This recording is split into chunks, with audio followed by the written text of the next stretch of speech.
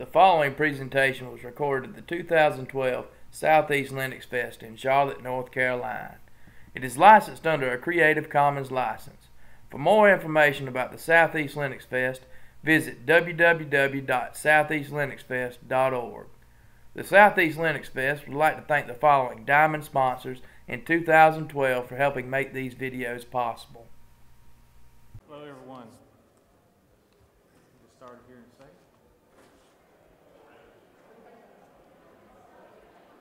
All right, I want to introduce Jonathan Nadeau, and he's the Executive Director of Accessible Computing Foundation, and he's going to talk to us about today's presentation. It's going to be about the importance of free software and accessibility. Just one other announcement, these are surveys. If you haven't filled them out and turned them in, this is your raffle ticket. They're going to draw them out. They're going to give about 2/3 of the prizes away today with this survey form. You'll have another survey form tomorrow. Turn that one in. That'll be the remainder 1/3 of the giveaways. Okay? So, Jonathan, it's all yours. Thank you. Hi, thank you all for coming to this talk. I appreciate you coming and wanting to learn about accessibility and free software. As Eric said, my name is Jonathan Nadeau. I'm a father, a husband. I have 3 children. I'm also a blind GNU Linux user and an advocate of free software and accessibility, obviously. Some of the things that I do other than the Accessible Computing Foundation, I have a website, frostbitemedia.org, and I host 4 podcasts currently on it, where one is aimed on the Android platform, and it's called Droid Nation, and we discuss rooting and ROMing Android phones and taking back control of your devices. Another one is called Frostcast, where I interview project leaders of different GNU Linux distributions and free software to get the word out about their distributions and free software projects to help encourage people to, maybe help out the project. The next is This Week in Fedora, which unfortunately I haven't done in a while, but again, I interview people within the Fedora community, and we discuss things that's going on in the Fedora community, different projects they're doing within Fedora. And I also do This Week in Debian, which is obviously just like This Week in Fedora, and also unfortunately haven't done in a while, but hopefully I'll be picking those back up soon. And as Eric also mentioned, I'm also the Executive Director of the Accessible Computing Foundation. We'll talk a little bit more about that in the middle and towards the end of the talk. Some of you may or may not know, I was not born blind. I was in a car accident at the age of 14. I could see perfectly fine up until then, and the car accident, I lost my sight in the car accident, and I entered into the world of accessibility. Before my car accident, like most of you probably, I've never considered accessibility and how people interact with day-to-day things that we take for granted. And when I talk to some people about accessibility, I've had a few people say that, oh, I feel really bad. I've never even thought of things like this or issues like this. And that's fine. I mean, why would you if you don't depend on accessibility? And that's why I'm here today, is to bring awareness of free software and accessibility. So for these next few moments, I'd like you to walk with me on this trip. And let's just say that you wake up and you can't see. Let's say you go to sleep one morning and you wake up and now you can't see. I'm just choosing you waking up and not seeing because obviously I have a little experience with this. I myself one day was asleep and woke up and couldn't see again. So let's join me on this endeavor. And so let's imagine you've fallen asleep, you've woken up and you can't see. You've just joined 360 million people around the world that have a vision impairment. You're one of 360 million people now in the world that have some type of vision impairment. There's a good chance that you're in the 90% bracket of blind people throughout the world that live in developing countries. But for the sake of this discussion, let's assume you live in the United States.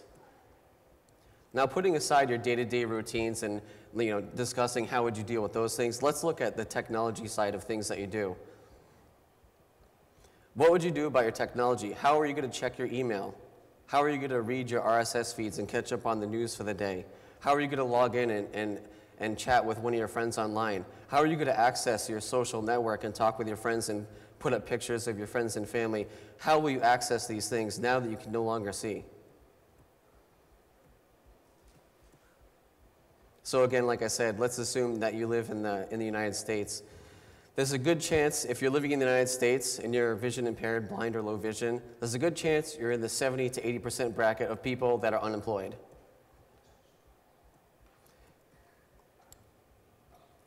So if you're in the United States, you're in this bracket of 70 to 80% of people that are unemployed. It looks like you're going to need assistive technology. What are you going to do now? Now, before we get too much farther into the discussion, I'll discuss a little bit of what assistive technology is. Some of you may or may not know. I'm going to run through a few free software programs and what they can do and how they can help out people with disabilities, not just blind and low vision. So the first one is the Orca screen reader, which is what I'm using right now. That's why I have a headphone in my ear. Basically, the Orca screen reader allows me to navigate my computer. I can tab and arrow through the GNOME desktop. I can write documents and take notes. I can go online. I can send emails. I can hop in the IRC and chat to people. I can basically do everything that a sighted person can do, short of editing a video or maybe fixing up some pictures. Oh, and also, I forgot to apologize. I don't have any slides. You probably wouldn't appreciate my artistic ability. So, and there's also a program called Dasher, which is an on-screen keyboard. This is good for people that have low motor skills with their hands that can't really use a keyboard that well. They could use a mouse, and it gives them an on-screen keyboard with big letters, and they can either use the mouse or like a trackball and drag it over the screen and click on the letters that way. It's a lot more useful for someone that can't really get their hands on a keyboard and really be proficient with it. So the next one, this one's really interesting and intrigues me a lot. It's called Mousetrap. What this allows you to do is, this is great for a person that has no control from the neck down of their body, a paraplegic in a wheelchair. You can plug in a common webcam, and Mousetrap will track the eye movement of the person in the wheelchair, and it will move the cursor. And you can set the timing of the cursor, so when the person drags the cursor, say over to like Firefox, when they stop their eyes and stop moving, Mousetrap knows, oh, they want me to click on this, and it will open. And they can navigate the computer just with the movement of their eyes. They could also use the on-screen keyboard, Dasher, like I just spoke of. This project isn't extremely mature, but this is one of the goals of the foundation, is to take donations from people, individuals, or companies, and we are going to hire developers to improve this software, make it better, and the end goal is for people that depend on assistive technology to use free software. And we'll get into the reasons of more why that's good. And the last one I'll mention is one called Simon. Actually, I have two more. These two are kind of the same. Simon is in the KDE platform, but can also be loaded into GNOME. This allows voice control. You're able to manipulate the computer with voice control. I know it's the latest KDE 4.8. I believe they have Simon installed by default, and you can actually play a chess game just by your voice. Now, again, this is not completely mature software, but the possibilities are there to extend that out, so people, instead of having to even track the software with their eyes or move the track around with their eyes, they can control it with their voice. The next one is Vedics. It's VEDICS, and this is a lot like Simon. Unfortunately, I think this project might not be doing much right now. It was working really well under GNOME 2.x. There's quite a few videos on YouTube if you search for it, where they'll say, if you're familiar with GNOME, they'll say applications, and it'll pull up the applications, and it'll say Firefox, and it'll open up Firefox, and he can actually go from link to link using his voice commands. He could open up at the time it was Open Office, but Libre Writer, and he could dictate a document. He could open up some music, fast forward, rewind it, stop it, skip to the next track. It was really impressive stuff, but I think unfortunately the development on this might have slowed down quite a bit, and again, we're interested in picking this project back up. So those are some of what assistive technology can do for people and what free software can do for people. Before I get too much deeper into the importance of free software, I'd like to show you the other side of this and proprietary assistive technology to really show you why free software is important for people that depend on assistive technology. And I'll try it. I don't want to hammer on this too much, but I do need to make some of these points so some of you understand kind of what goes on in the assistive technology world if you don't experience it yourself. There's a few proprietary screen readers that work on Windows. I'm going to choose one called JAWS, because that's kind of like the de facto standard. basically anytime someone recommends a screen reader to a blind or low vision user, or if they're able to get assistance to purchase a screen reader, pretty much it's always JAWS. So we're just going to stick with JAWS for the sake of this discussion. It's made by a company called Freedom Scientific, which is kind of funny because they don't give you any freedom at all. But let's see here. Sorry, I skipped ahead of myself here. Okay, so in the beginning we discussed that you woke up, you're blind, there's a good chance you're in the 70 to 80% of blind people in the United States that are unemployed, and you need assistive technology. This is where Freedom Scientific is interesting and comes into play, because you'd figure Freedom Scientific would have done their work and realized that 70 to 80% of blind and low vision users are living on a low income, like a fixed income. And so they're not getting much money. So you figured they would know their target, they would know their target, they would understand, you know, what's going on there. They have come out with a price point of $1,200. So in order for a blind person or a low vision user, so in order for you that woke up to access your computer, you're unemployed and you need $1,200 to access your computer. I'm assuming you're using Windows here in this discussion, sorry. So you need to pay $1,200 to access your computer, to check your email, to send your instant message, and to, you know, get on your social networks. Even then, it's not 100% accessible. I mean, unfortunately, nothing is at this point. But so you need $1,200, and Freedom Scientific sells these things like gangbusters, because here's the problem. They get the government to pay for people to use JAWS. So I would have to go to the government and say, you know, can I please get this assistance? I need to, you know, use my computer. And there's some stipulations to this. You either need to be a student or you need to have a job. And so only, you know, 20 to 30% of blind and low vision users have a job. And most blind and low vision people are students until high school, and then that's it. A lot of us don't go to higher education. So there's a very big loophole there. And sometimes, even if you do qualify, there might not be enough funding in where you are, and they're not going to be able to purchase it for you. So this is quite the quandary here. And I'm not focusing on just price. We'll get into actual freedom. But this is one of the hurdles for a blind and low vision user. So let's say that I do get a copy of JAWS. I'm all happy. Yes, I can access my computer. Everything is great. Well, this is where proprietary software is bad, because my friend doesn't qualify for JAWS. And I want him to be able to access his computer. I want him to be able to send emails. I want him to be able to, you know, connect with people across the world over the internet. And I have to tell my friend, I'm sorry, I can't share this with you. The license will not allow me to share this with you.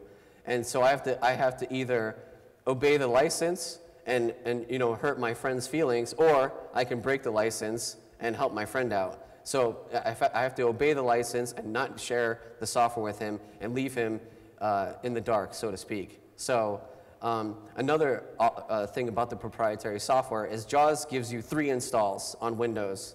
You and I know you install Windows probably more than 3 times in a year. So due to, you know, viruses and other things and that break, once those 3 installs are over, you need to re-up your licenses. It's not as much as the original $1,200, but they still make you pay for it. So you'd have to either go back and try to get more assistance to get new licenses, or you need to find a way to come up with, it might be $500 or $600. I don't remember. I haven't used JAWS in like 5 years now. So they keep you locked in, and, you know, blind and low vision users are taken advantage of with this whole system.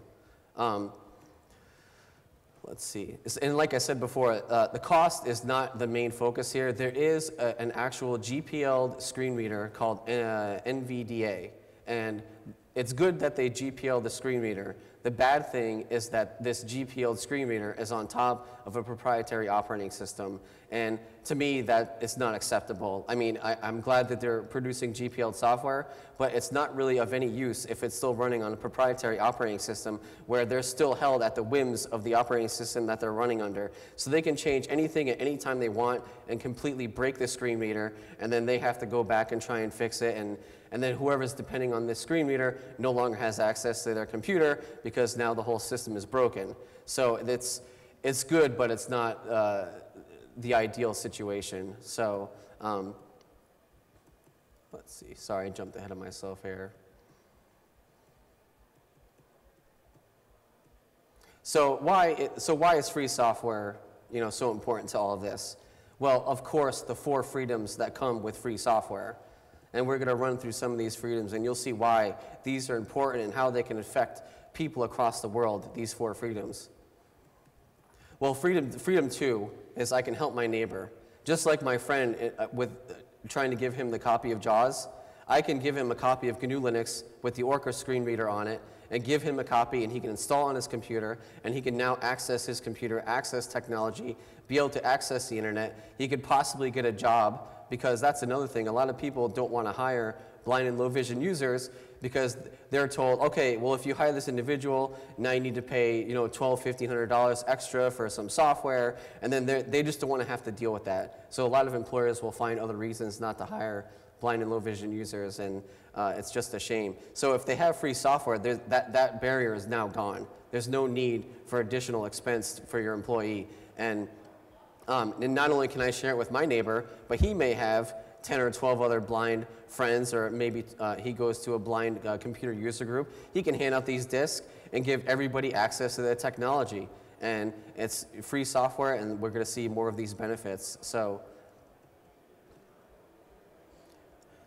So freedom 0 is having control over your computer and running the software as you wish. This is also another great example of free software, because some of you may use Compiz. Well, there's actually a magnifier in Compiz that a lot of low vision users actually use that for magnification of the screen, and it works fantastic. Not that the people that created Compiz had that in mind when they did it, but it works great, and it's a great solution.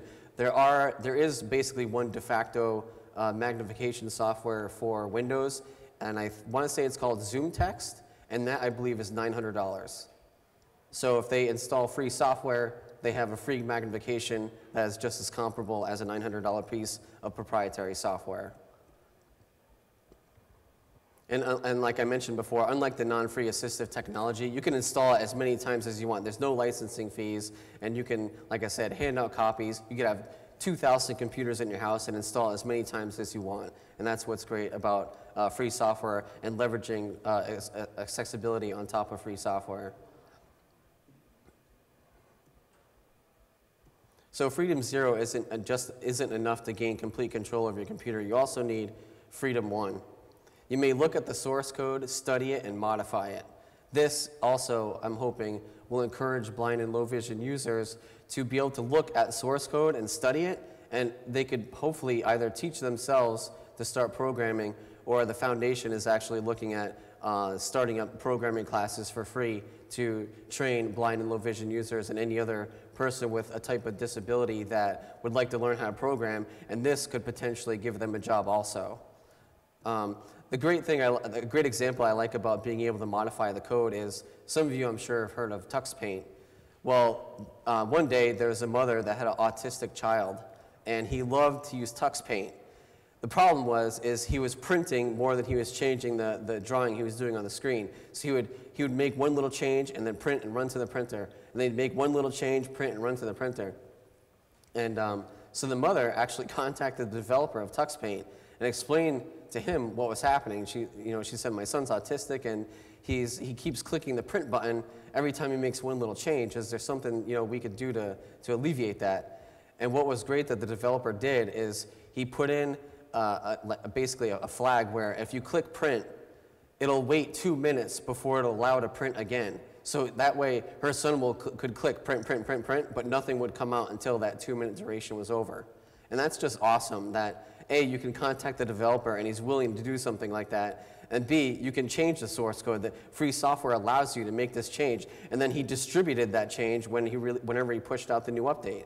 And so that's another great thing about assistive technology and free software. We can make changes quickly, and everyone will benefit from them, whether you might need it now or later or not at all, but someone else, I'm sure, is going to benefit from this change down the road. So freedom 3, I just kind of touched on, is being able to distribute modified code. The example I like to use about this is I interned at the Free Software Foundation last summer, and I reached out to Ruben Rodriguez, who is the project leader of a GNU Linux distribution called Triskel. And Triskel is based off of Ubuntu, and Ubuntu does have an accessibility installer in it, they don't take advantage of it, and it's not easily, you're not able to access it easily and actually start the accessible installer, which is kind of odd. So I reached out to Ruben and explained to him that he's using the Ubiquity installer and that it has an accessibility install feature in it. And we started looking through the options that we had, and Ruben came up with a brilliant idea. And so basically what he did is when you drop in a Triskel disk, the latest 5.5, you drop the disk in and it asks for the language. What language do you want to choose? Well, if you choose the language and a sighted person obviously is going to click on the language, it'll just go through the installer normal. You'll never even know it has an accessible installer. But if a blind person puts in the CD, it's going to sit at that window, and he or she is going to click on it, and it's just going to automatically start and load into a live session. When the live session comes up, the Orca screen reader is automatically running, and you can click on the install button and walk through the install process. So I can install this distribution completely by myself with no sighted help at all, which gives me, again, another type of complete freedom and not having to depend on somebody to help me out install Windows and help me install JAWS or whatever. So this has given freedom to blind and low vision users and another type of freedom. And the effects that this can have that Ruben did with Triskel is he made the international version with the accessible installer. So we can start letting these developing countries, the 90% of blind people in these developing countries, that you can get access to this free software, and Triskel will run on pretty low-end hardware, which is great. So they could get this, burn a disk or find a way to get a disk, and they could start accessing technology, getting on the internet, and coming into a world that they never knew existed. They themselves could maybe find a job in the town that they live in. If they have enough energy, they could try to start their own business. They could even start a service with tech support built around Triskel or built around Orca within their town or nation that they live in. This is going to give many opportunities to people around the world just from this one change being made on the operating system. And if this one change can have such an impact, there can be much greater impact with the foundation and the work that we're trying to do. My end goal at the foundation as the executive director is for anyone that has any type of disability to completely depend on free software. Because once we build the free software and there's a community built around it, more people will contribute to these projects, more people will contribute to spreading the word about the Accessible Computing Foundation and the work that we're trying to do. Our tagline is we want to bridge the gap between technology and accessibility. The faster technology moves, the faster accessibility is left behind. And it's a sad thing, but I'm hoping with free software we can catch up with the technology that's moving. We can program quickly, we can make changes quickly, we can add stuff to what we're working on quickly.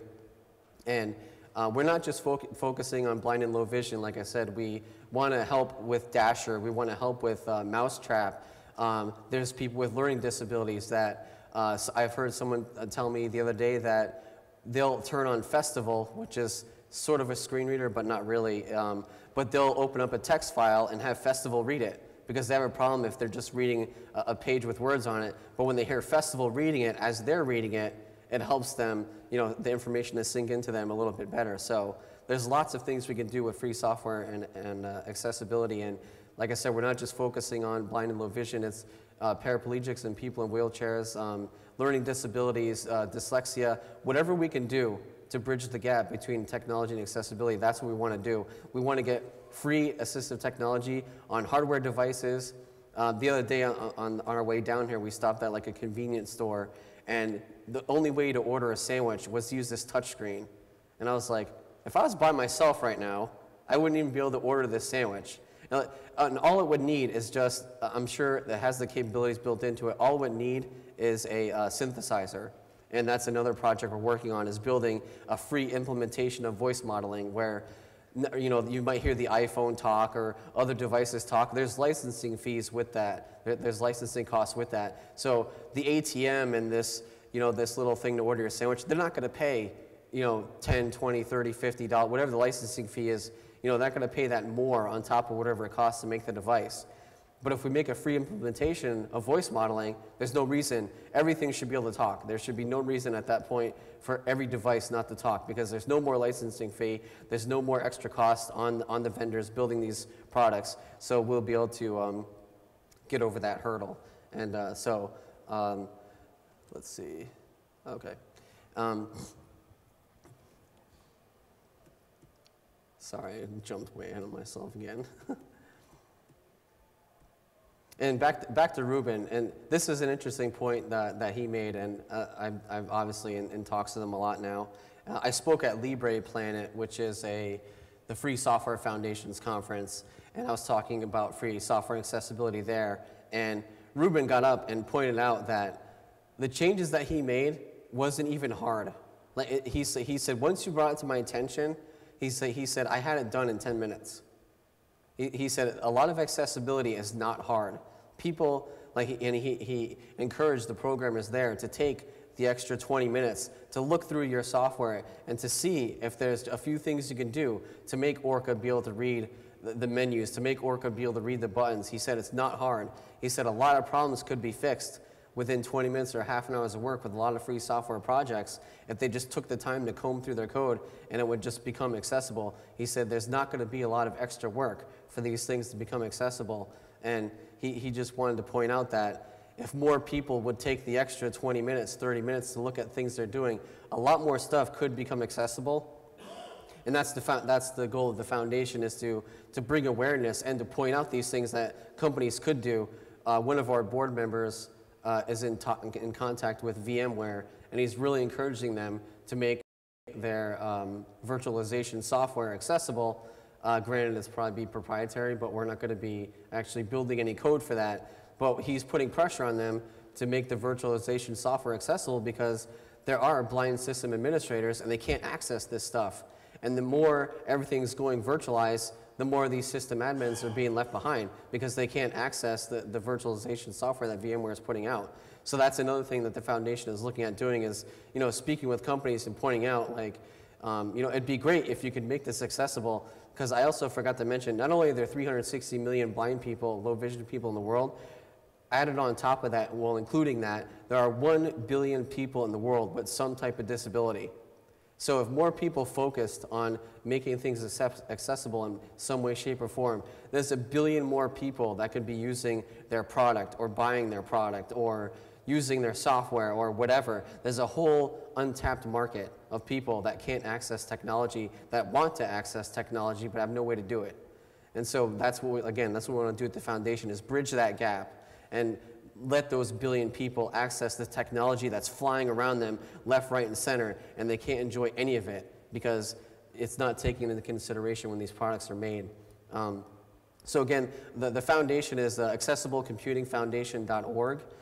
We do have like memberships. If you wanted to pay $2, $10, or $20, you can become a member. When you become a member, you also get a freedommail.co email address. So you could be your initial of your first name and last name at freedommail.co when you become a member, and you get that. We say that it's webmail that doesn't, we respect your privacy and no one's reading your email and sending you ads. You can access it through the web. There's a web, you can also access through IMAP and POP and all that stuff. So if you become a member, that's one of the benefits you get, is becoming a member. And you can also make just a one-time donation if you'd like. And so those were some of the goals that we're doing. Really, our first goal is to make the free software voice modeler, because I believe that was going to have the most impact right away. If you heard Orca right now, it sounds like a robot from like the 1980s. I myself don't care. It's not a hurdle to me. But there are some blind people that are using Macs or using Windows, and unfortunately, they license out the better sounding voices that practically sound human.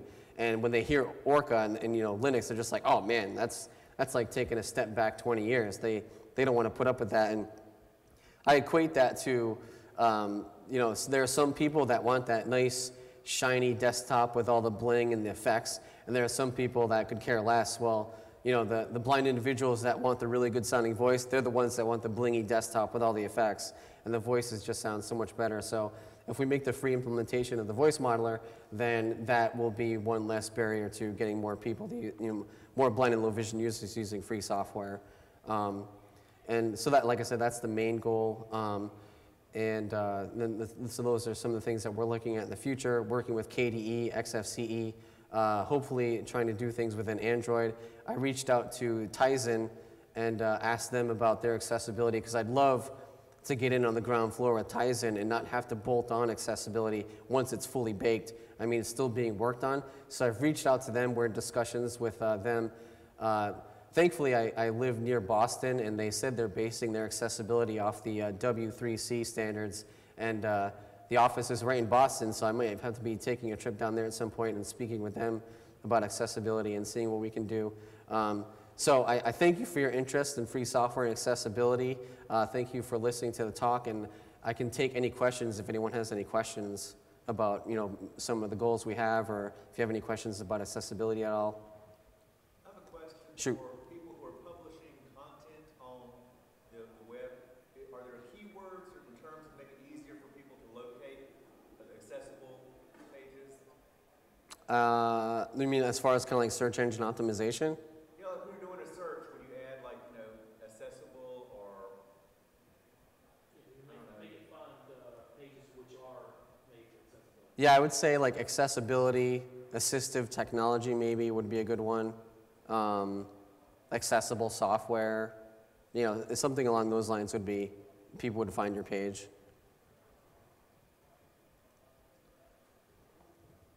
You mentioned a lot of these changes to existing software might be pretty easily made accessible, but for most of us who don't need this stuff, like you said, we probably don't think of it. So it seems like it needs to be someone who actually uses it and knows this kind of stuff.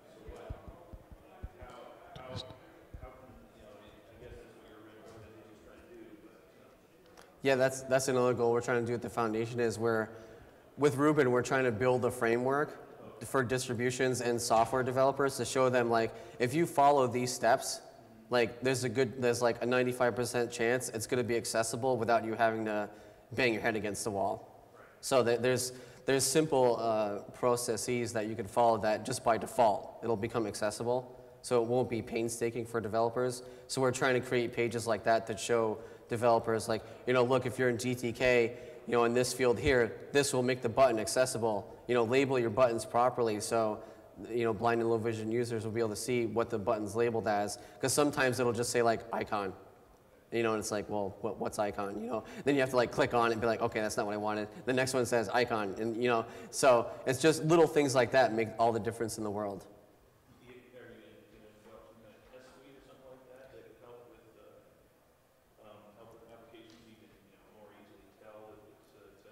Yes, I'm glad you mentioned that, and I actually skipped over it because I wasn't sure if anyone would be interested in it. There is a program called Exerciser, and you can run your program through Exerciser, and it's not 100%, but it'll give you a really good idea of what's accessible and what isn't.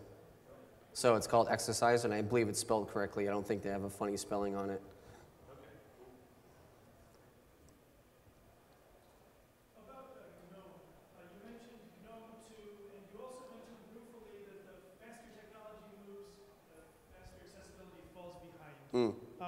So do you have funny stories to tell about GNOME 3? It took a hit on 3.0. I was still using 2.x. 3.0, it sort of worked, but I mean, not really. Like, it wasn't, you could use it if you wanted to, like, if you were trying to test and, file bugs, but really the average person wasn't going to use it. 3.2 was leaps and bounds way, but it was definitely usable at 3.2, and 3.4 is quite impressive. I'm on 3.2 right now, but I installed Fedora 17, and I've been running through 3.4 on Fedora 17, and it's fantastic. They've worked out a lot of the I don't know how to describe it because I've never seen it, but I think up near like the activities thing, there's kind of like the applets or icons up there. All that stuff is accessible now, so it's pretty much 100% accessible now. So they worked a lot of the bugs out pretty quickly. So if you're not looking at the screen, is it much different using GNOME 2 versus GNOME 3? I guess it depends, because if you use GNOME 3 in a fallback mode, which is what Triskel does and which is what I'm using right now, they put it in fallback mode because they don't want you to have to install proprietary video drivers. When it's in fallback mode, it looks a lot like GNOME 2. Like a blind person, if you didn't tell them they were in GNOME 3, they would probably just assume it's GNOME 2 because it looks just like it. But well, no, yeah, I mean, the functionality of it is all the same if it's in fallback mode, but if you're in the GNOME shell, yeah, it's definitely different, because then you got to start using the super key to pull up the launcher, and so some of the key commands are a little bit different to navigate the desktop, but I mean, Orca and everything still runs the same, so. So your experience, GNOME has been the best for accessibility? So far, yes. No. With Unity, it's addressed any of that, or KDE? I'd rather not talk about Unity, but let's just say Ubuntu wasn't too concerned about accessibility when they started Unity. So Well, I always thought the KDE had some accessibility functions in it. they have a little bit. I'm really looking forward to Qt 5.0 because they're really opening up accessibility on that release. So once Qt 5.0 comes out, I think almost by default, everything using the Qt 5.0 libraries are going to be accessible, which is pretty exciting. So right now, there's a thing that's been developed there's a thing called the AT-SPI bridge. Well, what they did is they made a Qt ATI SPI bridge, which bridges the Qt framework over to the ATSPI bridge, and some stuff is accessible already just from that, without the 5.0 libraries coming out. So hopefully when KDE 5.0 comes out, it'll be extremely accessible. And, oh, sorry, go ahead. Regarding Firefox, how does the Firefox accessibility in Linux compare with Firefox accessibility in Windows? I haven't used Windows in 5 years, I couldn't tell you, but Firefox now has been the best it's ever been, in my opinion. So like on 12 or 13, whatever we're on right now, it's been great.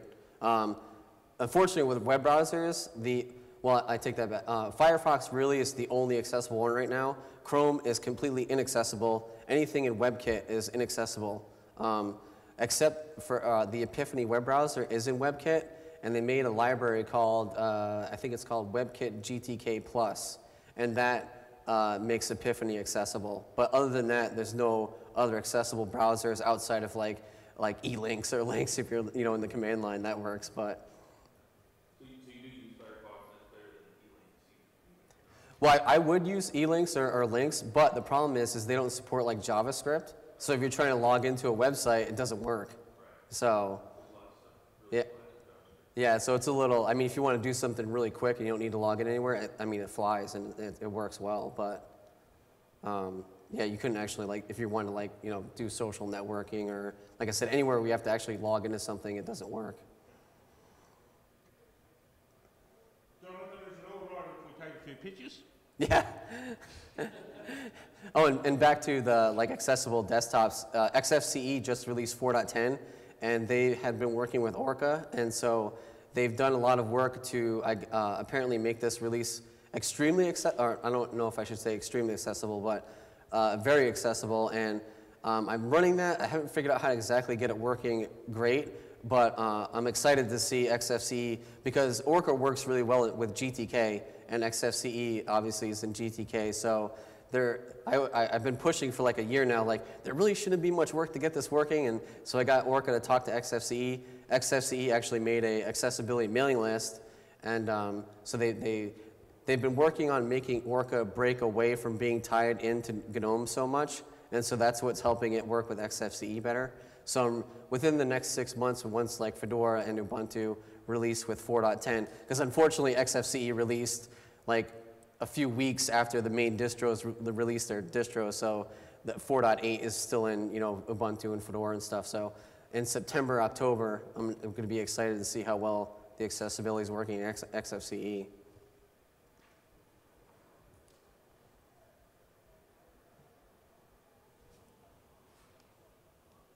Is that it? All right, thank you.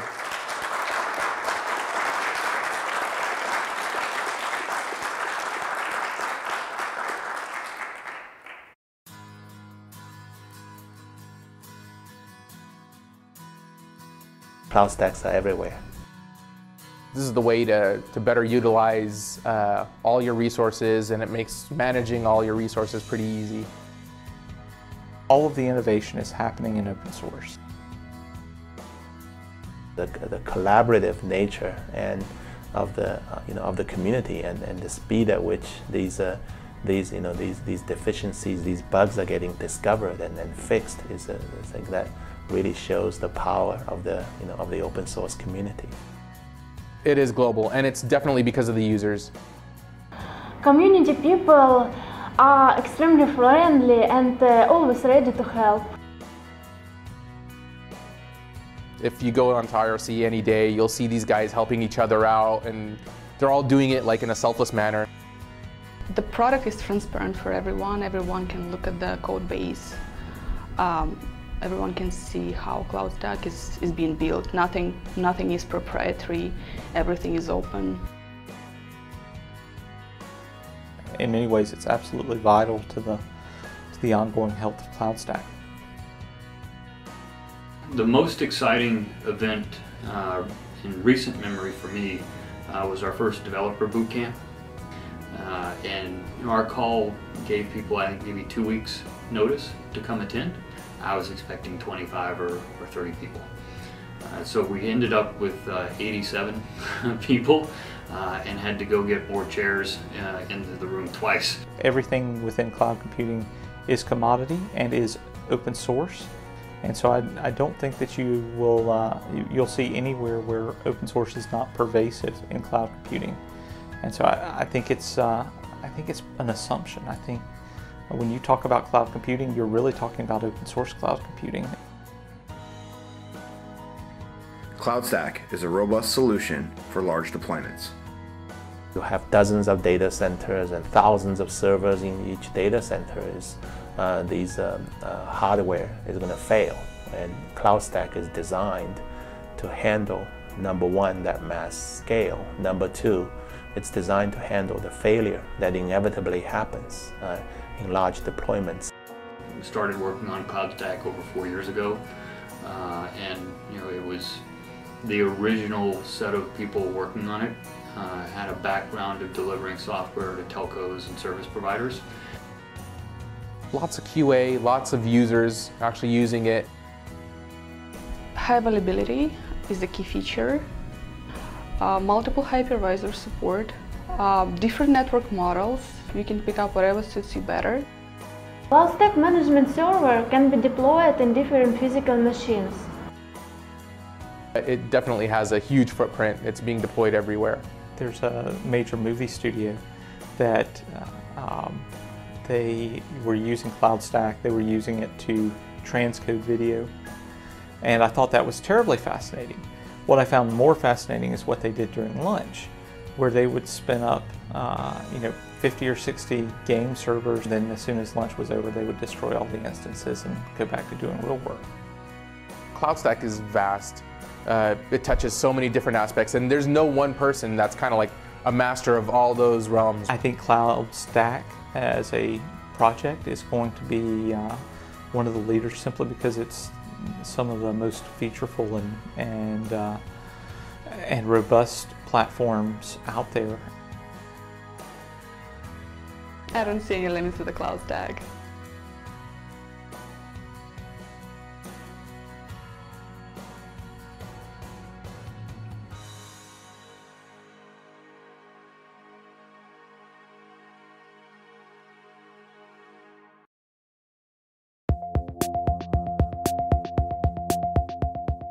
When we created Asterisk over a decade ago, we could not have imagined that Asterisk would not only become the most widely adopted open source communication software on the planet, but that it would impact the entire industry in the way that it has. Today, Asterisk has found its way into more than 170 countries and virtually every Fortune 1000 company.